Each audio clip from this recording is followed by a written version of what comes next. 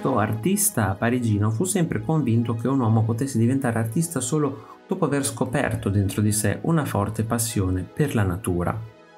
E per questa ragione scelse di disegnare e dipingere per lo più en plein air.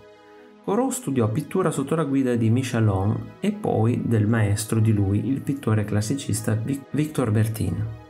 Si concentrò in particolar modo sulla copia di opere di Vernet e dei maestri olandesi del XVII secolo.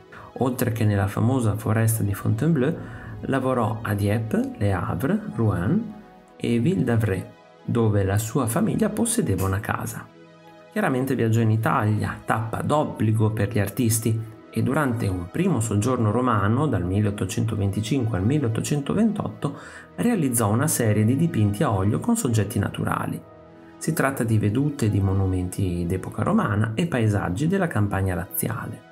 Si distinguono per la freschezza con cui l'artista riusciva a catturare le varie condizioni di luce nelle diverse ore del giorno.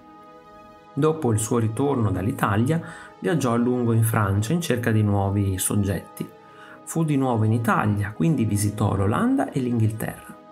Il suo stile trasse beneficio dal contatto con gli esponenti della scuola di Barbizon come Théodore Rousseau, Jean-François Millet, Constant Troyon e Jules Dupré, che verso la fine degli anni 40 si raccolsero attorno a lui e diedero vita a un circolo di artisti. Il dipinto che vi propongo risale al 1866 e rappresenta una giovane italiana appoggiata a una balaustra. Una figura statuaria nella sua classica plasticità che si erge su uno sfondo lievemente sfumato costituito da un pendio roccioso e da alcune case di contadini.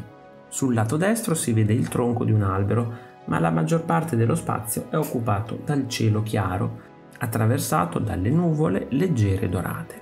Sul dipinto c'è un'atmosfera solenne, trasmessa dallo sguardo della donna velato di malinconia. L'abito tradizionale, la collana di perle e soprattutto l'acconciatura sontuosa dei capelli neri evocano un senso di classica dignità. In questa figura femminile si incarna la terra d'Italia, quella magica fusione tra atmosfera soggettiva e classica grandezza che tanto piacque allo spirito romantico. Corot si orientò presto verso un'osservazione naturalistica filtrata dagli stati dell'anima, attraverso il largo uso della sfumatura e di colori opachi, spesso percorsi da riflessi argentei. Questo nuovo linguaggio fece di Corot uno dei principali ispiratori della pittura impressionista. Non è un caso, in effetti, che gli esponenti della nuova corrente vollero il pittore alla loro prima esposizione. Se ti è piaciuto il video, iscriviti al canale, lascia like e condividilo con i tuoi amici. Ti invito anche a visitare il mio negozio. Un saluto e al prossimo video di Artesplorando.